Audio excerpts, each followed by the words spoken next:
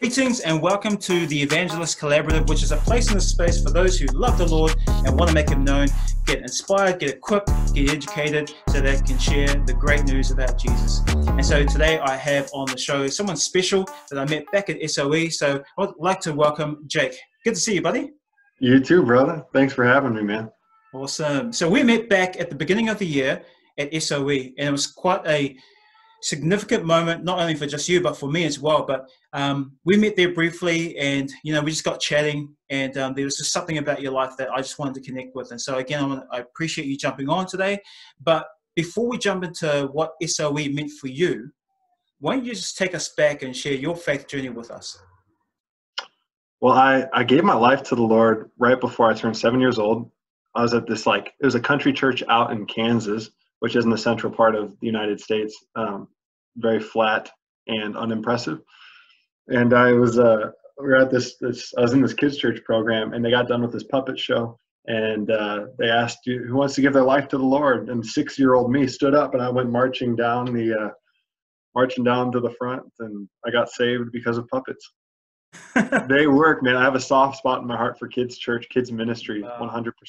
That's awesome, man. That's awesome. So, that experience obviously changed your world. So kind of talk us through the years following after that, how that impacted you through being a teenager, being an adult. So what did that mean for you?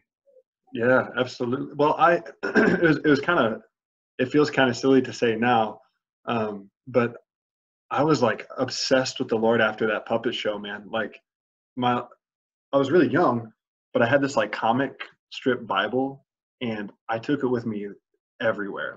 I slept with it. I took it to school with me. I wanted everybody to see my comic Bible, And then I started it was recess evangelism. I started this club. I called it God's Army, and you could only be a part of it if you loved Jesus and were nice to people. It sounds so silly, but it was amazing to see how, now looking back on my life over the years, that was just when I was 7. But then in high school, I played football and American football, not nearly as manly as rugby. I'll also say that too. I got saved after a puppet show, and I didn't play a manly sport. But yeah, so when I got to high school, played football and all that, and then I started this Bible study thing in my school. I don't know, I called it Fishers of Men of all things, and it ended up being a really cool thing. A bunch of faculty and students signed up for it and stuff, saying that they'd go to it or something. Went to college to play football, and then God's like, hey, I want to use you in something bigger than football. And so then I quit football and then went into ministry, and found myself now I'm in Rice Lake, Wisconsin, which is just south of Canada. So making that transition from leaving a passion that you were so passionate about and you felt a calling of God on your life to move into that, to going into full-time ministry. Talk to us about that. Well, it was tough. I loved sports. You played sports too, I think, right? So how into it you can be. It can kind of be your world, But it was hard, but it wasn't hard,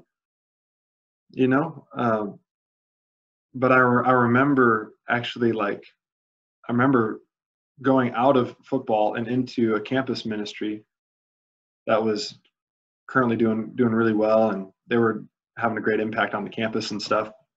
And somehow I ended up in the evangelism department of some kind, So I don't know, it's just amazing how God does that, I don't know, it just blows my mind. But yeah, it was kind of hard, but it was also wasn't. It's kind of crazy. So the transition from sport into ministry, that transition period was kind of smooth for you. You felt there wasn't really anything holding me back or pulling me back into that. You kind of felt, yeah, it's a new season. I'm moving into something new and fresh. I'm moving into full-time ministry. So what happened there once you were in full-time ministry? Well, that was because I graduated in 3.5 years, so it was a pretty short-lived college experience. You know, it was just like a year in football as my freshman year. And then that's when I quit that and got into campus ministry. And so even that was only for about, you know, maybe 2 years or so. But then when God called me into full-time ministry, which is where I am right now, I've been at the same church ever since, involved with the same ministry, but that's changed my life, and I'm just so thankful. Um, when I was in college, after I graduated, I had like numerous opportunities. One of which was fairly lucrative, like financially, it was really, really nice. And then there were a couple other ones that were abroad outside of the country that were kind of flashy and sounded fun. But then there was this one, which is here where I am now in Rice Lake, Wisconsin. Bro, there's like 8,000 people here, first of all. And so it's really small. It's freezing. It gets 40 below zero. That's like Celsius. Yeah, penguins should live here. It's horrible. I don't know where they are, or yeah, it's crazy. But so I knew, like, out of all the opportunities, I knew which one I didn't want to pick, you know. And I went into my room, my bedroom, and I shut the door and I turned on some worship music, and I was just seeking the Lord, like, what do I do, you know? And I experienced the very first vision I've ever experienced in my life. Usually when people talk about visions, I used to think they just had too much pizza or something weird happened. You know, I don't know. I didn't believe them. But I experienced the first vision of my life with the Lord, and it was just so profound and precious. And it ultimately led me to Rice Lake, Wisconsin, where I am now.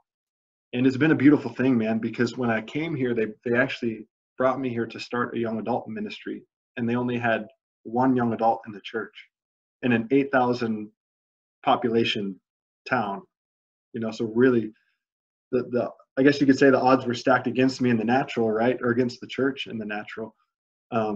But my pastors started just like they believed in me, and they equipped me and cheered me on and everything. And it's been a few years now, and we've got a few cell groups now. We've got about probably 50 young adults that identify with the church. Well, more than 50, but 50 that are like actively involved in the church. And so it's just been an amazing journey, man. Way better than football ever was, and even better than football is now. It's just been fantastic. So let's fast forward now to the School of Evangelism, which, by the way, is a great thing to be a part of. Obviously, you have to be invited in to come to the CFaN School of Evangelism. But kind of talk to us about the times leading into School of Evangelism. How did you ever come to know about it? What was the process there for you going into School of Evangelism? So why don't you just share with us about that process? Yeah, man. Are you familiar with Bobby Conner? No. He's a prophetic voice, internationally speaking. You know Bob Jones at all? Okay, so Bobby Conner was a spiritual son. So he like jumped in the place of Bob Jones, as I understand it. But anyway, he's a really good friend of our house and our pastors and us. He comes once a year, and he looked at me and he said, "Number one call is evangelism." And it like put words to my life story. You know, I was like, oh my gosh, that makes a lot of sense now. And then I think I was on YouTube actually, and I saw a CFaN panel. So it was like Daniel Kalenda, Michael Koulianos, Todd White, Nathan Morris, Peter Vandenberg, and all those guys were on the panel. And I thought, what is this SOE? And it said School of Evangelism. I'm like, well, 1 + 1 = 2. I think I got to look into this thing, you know? And so I looked into it, and I thought, man, there's no way I'll ever be a part of that. That's like, it's beyond me, you know?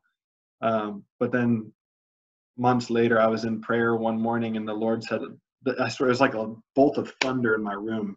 And he said, go apply for the School of Evangelism now. I'm like, but Lord, I'm with you right now. You know, this is just our time. He said, no, go now. And so I got up and I ran over to my computer and I sent in an application. And it was just days later that I got an acceptance in my inbox. And I was just shocked and pumped, man. It was a really cool experience that way. And so you were released by your pastors to move into that and to go into that school. So why don't we just talk a little bit about what the School of Evangelism did to you? Like, what was that experience like for you? Oh, bro. It was well, I mean, you know, it was it was a monument in my life that I'll always look back on it and remember what the Lord did, not just in my life, but in your life and everybody that was there. Um, but I think, gosh, the best way to describe it, I think, is when I came home, and maybe I'm sure everybody experienced the same thing. But as soon as I was on my way home, I was like, I just felt like I was vibrating, bro. Like just the glory of God, you know, and just fantastic. And I think you and I were talking shortly after. I think it was just a few days after we just reached out and were talking quick. And I was telling you, I was like, dude, like I get these waves where I just like start crying. It was like for 7 days, you know. It was beautiful, and it's been beautiful. And our church actually, I preached the same night that I got back. So I got up early. I'm sure you did too, going to New Zealand, man. But got up really early, came back home. We had to go to like a baby reveal, like as soon as I flew in, and then we had to go to the church really quick, and then I preached. And I think I told you this too, but there was such a dramatic response where the altars were flooded. I mean, we all just felt this powerful conviction of the Lord in a great way. It was die to yourself and really live in Christ completely. You know, like what are we doing chasing so many other things instead of Jesus? You know, and from that place on, our church really, you know, was experiencing this revival like atmosphere in incredible ways. In fact, there was one Sunday just right before the coronavirus hit that this one man came into the church building, and he was, I mean, he's like you, okay? He's jacked. He's huge. He's like got this beard that just, I don't know, he's awesome guy. But he hadn't been in the church for quite some time. I hadn't seen him in what felt like a year or more. But he came in really tough. And as we're worshiping, all of a sudden I hear somebody just kind of crying, but it was like a man crying, and it just kind of caught my attention. So in worship, I looked over, and he was at the altar, completely unprovoked, uninvited. Of course, everyone's invited, but nobody was like, come forward or anything. He just helped himself, walked right up to the altar. And that's pretty common for people in our church, but not for him. He just came walking right up to the altar, was on his face, just weeping and weeping and weeping. And I looked at my pastor. I said, Pastor, that's what this thing's all about right there. That is just amazing. So Talk about some of the memorable moments for you. What did they look like? And it might have been a speaker. It might have been through that prayer tunnel. Man, that's crazy. yeah. But what was a memorable moment for you? Man, that is such a good and very unfair question, bro. Why do you have to ask me that question? Obviously, the whole thing was fantastic. There isn't a single thing. Like, even like I was in Rob Angie's breakout session on excellence, and I don't know if you listened to that audio yet or not, but it was probably the least like spiritual breakout or lesson of the whole week, but it was so great. So I mean, everything was wonderful everything was wonderful, even the food, right? Yeah. But I think honestly, Daniel Kalenda's message on day 2, when he pulled up the videos of Reinhard Bonnke, and he was talking about, you know, Esther and Esau despising his birthright and everything. I've re-listened to that message. I can't even count how many times. I was listening to it this morning while I was working out. The principle of like when God told Reinhardt and Catherine Coleman that the Lord said, if you drop the vision I gave you for a blood-washed Africa, I will have to drop you and give it to someone else that will do something with it. And I think we all in the room felt like we just got blasted with, like, you know, this spear to our hearts. And then as evangelist Daniel Kalenda continued to expound on that, that absolutely wrecked me, man. Talking about how, yes, we can't love our families or excuse me, we can't sacrifice our families on the altar of ministry. Of course not. But at the same time, we can't love our family more than Jesus himself, and finding that balance, you know. So that was, for me, that was just, it's been a profound deposit in my spirit. The prayer tunnel, it was like leading the sheep to the slaughter in that room. It was awesome. I mean that in a very good way. And of course, one-on-one time with the speakers, that was really, really valuable too. But now it's your turn. I know you've talked briefly about how the school has really impacted your life while you were at the school, and you talked briefly about how it's impacted your world in terms of ministry. But what do you feel the Lord is stirring in your heart for this next season of your life? Wow, great question, big question. Honestly, we have been feeling, you know, I don't know if you saw the hype about Bob Jones's prophecy of revival when the Chiefs win the Super Bowl. I don't know if you saw that at all. Yeah, I saw that briefly, and that was a pretty powerful moment. I think a lot of people were talking about it here. Yep. Yeah, I'm from Kansas City. I was born there, so I'm a huge Chiefs fan and everything. And obviously, having played football, it's a soft spot for me. But when that happened shortly after the School of Evangelism. So the church internationally in the charismatic movement, when we heard that prophecy from Bob Jones, and it happened, and then especially those of us, I wonder if anybody else in the School of Evangelism paired those two together. But you know, the billion soul harvest and everything, you know, like now is the time for it. And then instantly COVID-19 happens. It's just like, whoa, like, oh man, the devil, you know, he's a thief. Yeah. He's trying to steal, kill, and destroy. But of course, as Reinhardt said in his video, no one can thwart the plans of God. No devil in hell, no human on earth, nobody can stop him. His plan and purpose is a freight train. Yeah. And so like what Daniel said, he's like, I'm more of a practical guy. He's like, how can we see 1 billion people saved? And so he started explaining his vision for that. And so for us, my wife and I, we're thinking like, okay, what can we do in Rice Lake? Our pastors, we're thinking, what can we do in Rice Lake and in our sphere of influence to contribute to this billion soul harvest? And so there are 2 campuses in our city here. They're both fairly small, and they've been really, really great to build relationships with the people in the faculty and stuff. But we finally, and here, probably everywhere, campuses in the United States are fairly liberal, not very open to the gospel, you know. I don't know if they're like that in New Zealand or not, but they are here. And so we've been just slowly developing a relationship over the past 6 years or so. And now we had this idea. Our ministry is called Relay, like a relay race and track. And we actually had it scheduled for April 23rd to do a relay night on campus in their auditorium. And we were just going to preach the gospel. We're going to have worship, preach the gospel, pray for the sick, and give people an opportunity to give their lives to the Lord. And we were jacked about it. But then COVID happened. And the campus actually told us, dude, this is so cool. We sent an email and we're like, hey, this is what we want to do. We're very forthcoming about it. And they said, we would love for you to come and do your relay nights on our campus. And we're like, yes, we're doing it. And so we scheduled it. COVID happened. So what we feel in our spirits for this next season is actually like doing that, but on a whole new level of intensity, where it's like the enemy thought he could hold us back, but that ain't gonna work too good. Come on, dude. I came home, and as soon as I got home, I actually we're gonna be married.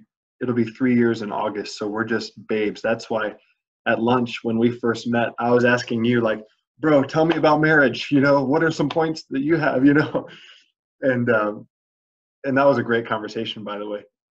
But when I came home, I loved my wife before I went to SOE, no doubt about it, of course. But when I came home, it's like I don't know how to explain it, but I just like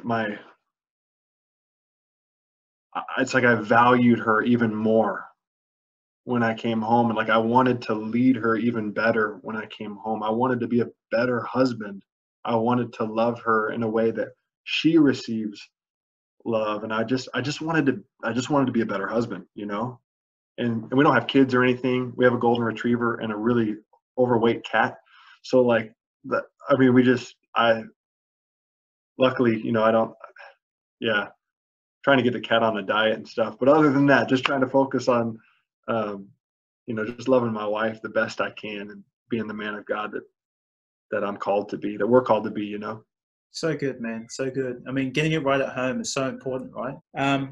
I'd love for you to pray and just close off in prayer. Some of the key themes that we talked about was just about coming back to what's important, and coming back to Jesus, making it all about him, not about us. The Bible says that if anyone wants to follow me, he must first deny himself, take up his cross and follow me. And so, I really love for you to pray into that, particularly for those who are listening, who kind of get a sense that they want to follow the Lord, but there are still some things that they're holding on to. There are still some things that are kind of pulling them back. Maybe it's friends, maybe it's a passion that's not sanctified to the Lord.